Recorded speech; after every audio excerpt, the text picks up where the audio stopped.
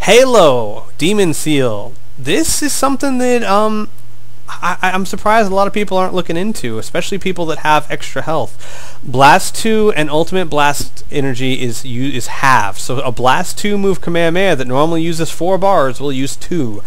Something like Videl's Rush that uses 2 will only use 1, allowing them to spam it a lot. This is an incredibly powerful ability because think of the people like Piccolo that have Light Grenade and love to use it, or Yamcha that has Wolf Fang Fist. Yes, but you do lose a health bar. Yes, that's the downside. You lose an entire health bar. But see, now here's the thing. This is something that I think people might want to test out in the preseason especially.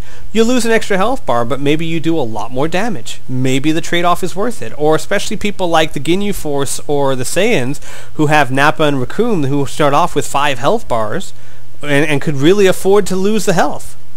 I'm just throwing that out there. It is a good tactic. It's something to think about in at least the preseason. I know I'm going to try it on Yamcha in the preseason just to see, because Yamcha does love to use Wolf Fang Fist a lot. And, you know, if this helps him do it more, maybe the loss of health is worth it. Maybe it's a good trade-off. I don't know. So, alright. We'll see. Style of the Strong for the good, or Emperor's Aura for evil. Max Power Mode lasts longer. Ultimate Blast Pact. This is for the good. Okay, these are kind of like the good has a different advantage than the evil. Both of them, your max power mode lasts longer. For good, your ultimate blast attack power is increased. For bad, or evil, you increase the power to stun the opponent. So make sure you know if your character is good or evil before you pop this on them. Both of them, the max power lasts longer, but the other ones are different. Power Body cannot be stunned easily by striking attack. Now, striking attacks are these right here.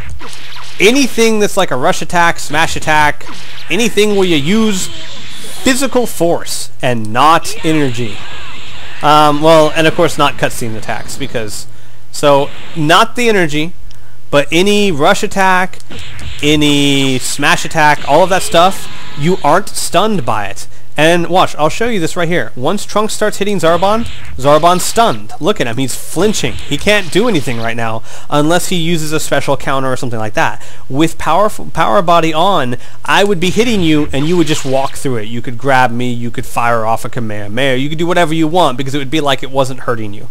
It still does the damage, but it doesn't stop you from doing anything. So well, here's also a good thing is that if you're trying to fire like a power attack and somebody tries to hit you, it kind of won't matter.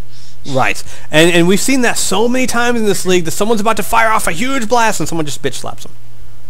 I mean, how many times has that happened? Power Body would make that bitch slap completely. It would just piss him off, basically, is all it would do.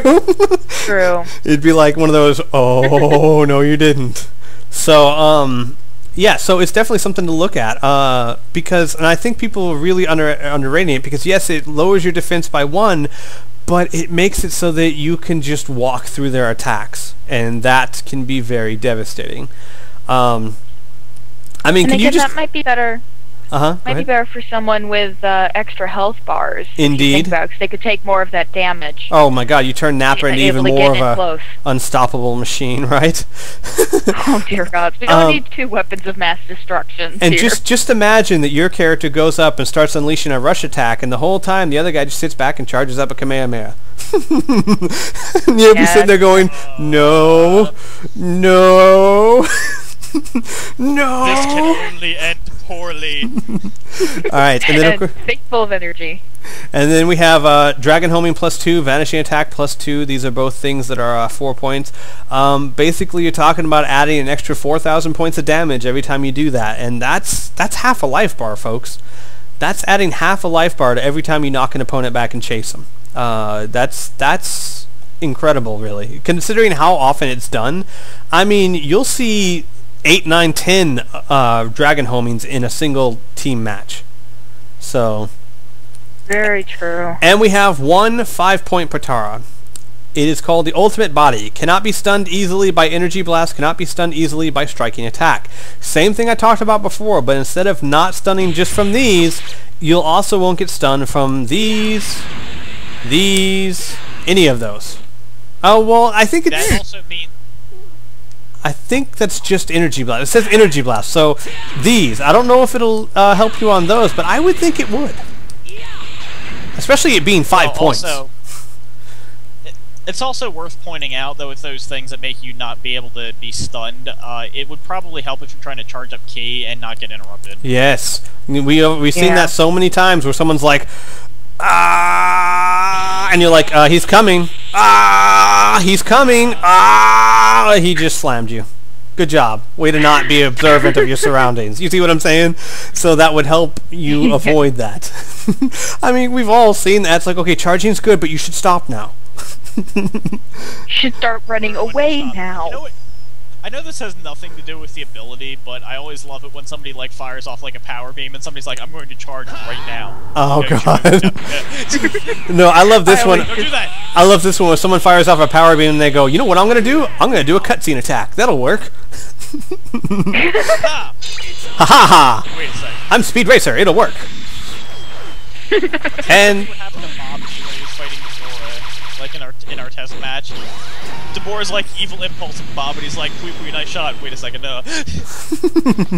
Alright, so I think that covers all the custom abilities. If you guys have any questions, leave comments, and God, one of these 18 million videos that I'm gonna have to upload, because I'm gonna have to cut these in 15-minute segments. So upload a comment here, or it might be easier to just upload a comment to the forums. Either way, but if you're a coach, if you're serious about participating in your team, you really should watch these, because I saw a lot of people look at this list and go, "That's way too much. I don't get this at all."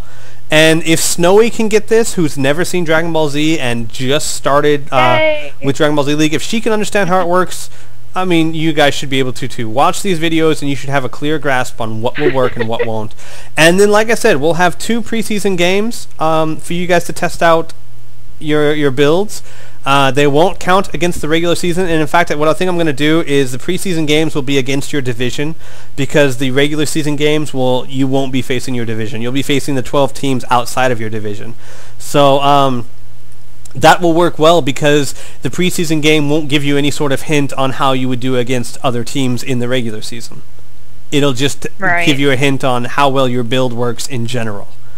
So that's it, folks. Like I said, if you have questions, field them to me. We'll be happy to oblige you. If you have any requests, like, hey, can you test now?